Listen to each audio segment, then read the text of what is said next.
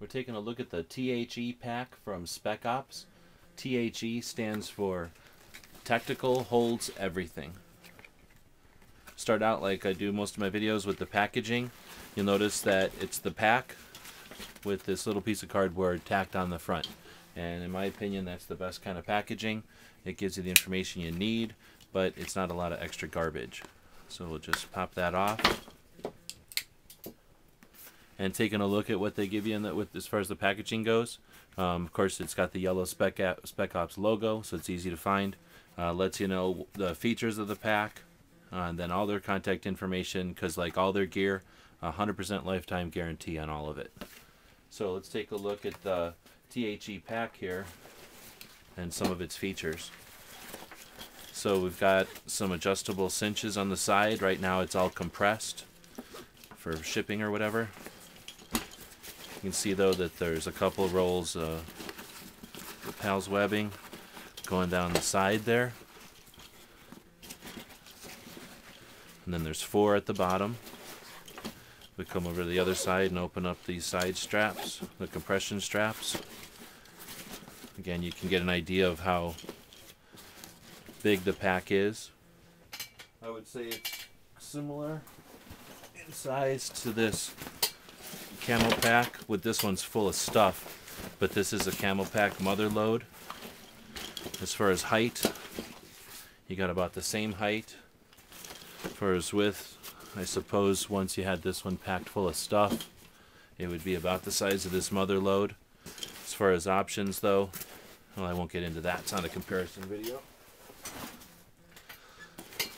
So we've got the compression straps open. I guess let's take a look at the backpack part of it.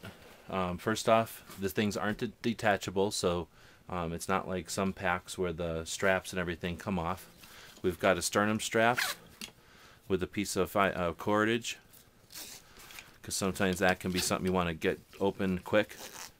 So you've got quick ability to cinch that one way or the other. You're using a Spec-Ops buckle, made in America, high quality. It's also not real sharp. They've definitely thought about this when they designed it. So it's strong, but it's ergonomic, I guess.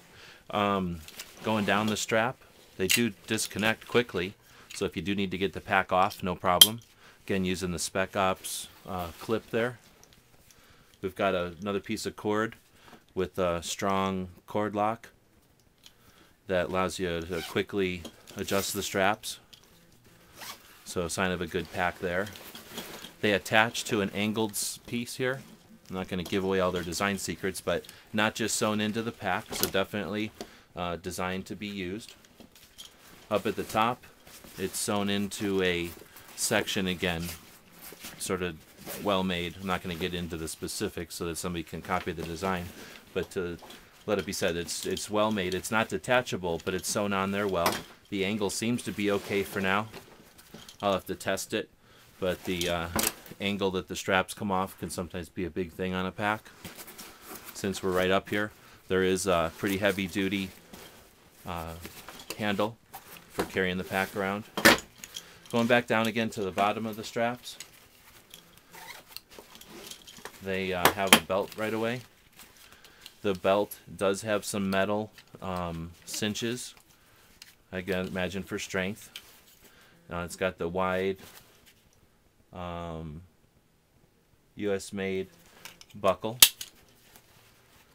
Not quite as fast to open and close, and right now it's brand new, so it's still strapped pretty close to the, so I haven't tested out the belt to see how big it gets. Going down to the bottom of the pack, underneath the pack you've got 3 rows of MOLLE or PALS webbing. I don't see any grommets or anything to release water from the bottom of the pack or on the bottom of the big pouch. So disadvantage, you don't lose water, but I don't know how often your pack fills with water out here in the desert. That's not a big deal for us. Going back to around the pack here, the compression straps are all same at Spec-Ops buckles, so they all are easy to remove. You've got that handle up top. You've got a large pocket down the majority of the pack. You've got a small pouch here and a small pouch here. You've got the 4 rows of MOLLE, 2 rows of MOLLE.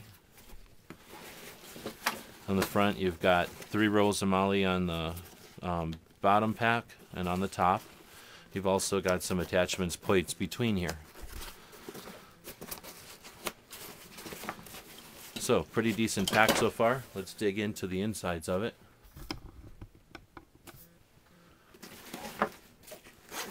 Large zippers, well made.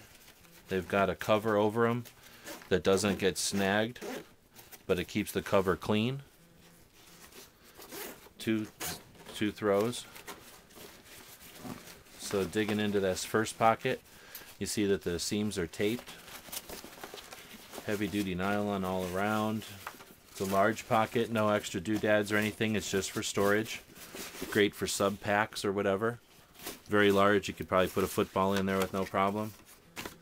You got Spec-Ops lifetime guarantee and warranty information on the yellow card. The bottom pocket also has 2 zippers. Same idea, another large pocket. Plenty of room in there for even a pair of boots.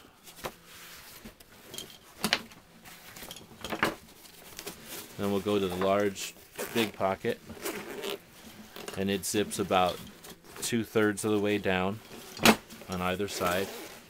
So not all the way down. And I should mention that's the same with these top pockets. They both zipper about 2/3 of the distance down so that things don't fall out, but you still have pretty decent access to the pouches. That was just getting a little bit bound up going around the corner there because it's all sort of still folded from shipping. The zipper didn't get bound or anything.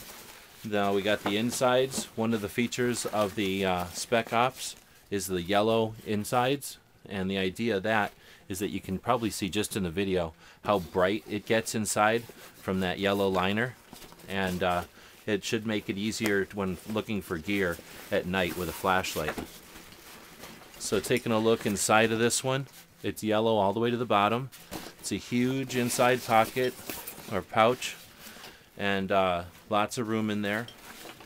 Up on the top there is a fairly substantial webbing. This, you can maybe hear it, it's not loose at all. This is definitely going to last for quite a while. It's stitched in well. You got your Spec-Ops label with the telephone number and everything. Again, lifetime guarantee is on all this. And you know I like to turn bags inside out to take a look inside. So let's do that to this Spec-Ops T.H.E pack.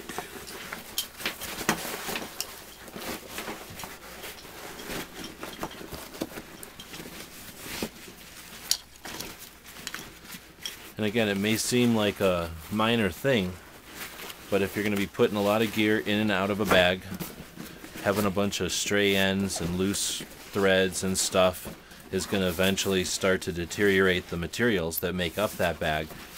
And I don't think you can get a better testament to craftsmanship than this. I don't see one frayed cord, one loose thing, one misplaced thread. Everything's taped, looks great, and better yet, it's going to work well for a long time. So I guess in an extreme situation you could just turn it inside out, but I think you can see how well that yellow panel works. Of course, this is designed for a camelback or hydration system. I could easily put any type of bag in here.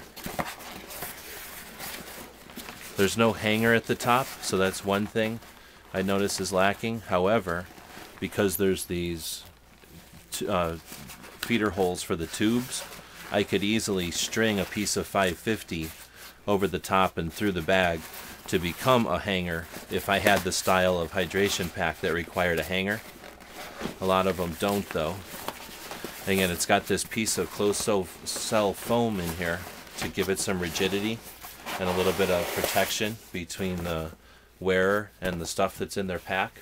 You could take this out, I guess, if you really wanted it to be a little bit lighter weight, but I think this might actually be a pretty handy thing, you know, for just making a splint or something. But this panel, again, if I could turn this inside out, you know, again, very well made.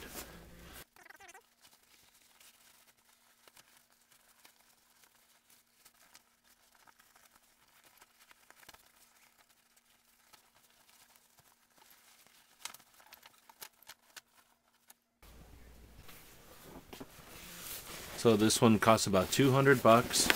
Made in the USA, lifetime guarantee. Really can't imagine a better deal. Seems like a very well made one, well thought out, well designed, and with the amount of PALS webbing on it, really the options you have are just limitless. You can really make this a very modular pouch for really just about any task you can imagine. With the compression straps, it can be as large or as small as you need it to be. There's not a lot of extra weight here. I'm going to try to weigh it. I don't know how well it'll show up in the video, but for the size of pack we're looking at here and the quality of the pack, we're looking at 3 pounds, 3.5 ounces according to this scale. I'll check it one more time. Yeah, 3.5, so 3 pounds, 3 ounces, 3 pounds, 4 ounces. Not bad at all for a pack of this size.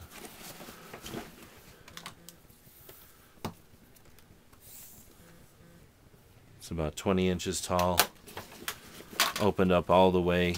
You're looking at 10 inches, or 11 or 12 inches.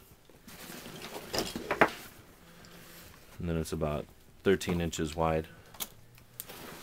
This one is in the Desert Digital Camo.